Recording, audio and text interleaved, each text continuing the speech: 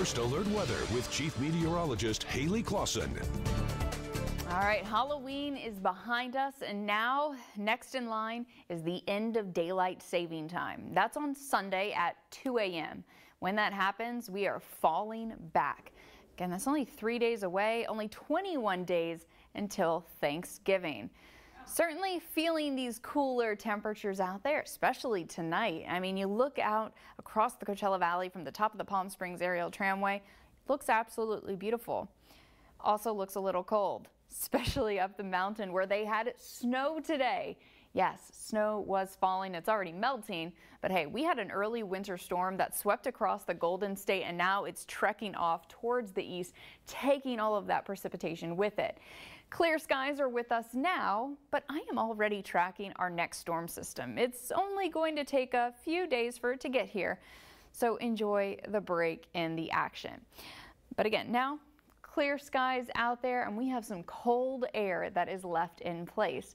Well, also with those clearing skies, frost expected to develop in parts of the high desert. So in San Bernardino County, including areas like Apple, Lucerne Valley, temperatures even dropping down below freezing. Here in the Coachella Valley, we're not going to be feeling our lows that low, but still looking to have them in the upper 40s, low 50s. Still going to be quite the chilly night. So this is the system that brought us that notable cool down, and it's headed off towards the east. Our winds have relaxed, still have a cold start for tomorrow morning, but then our temperatures are going to be warmer tomorrow afternoon than what we felt today.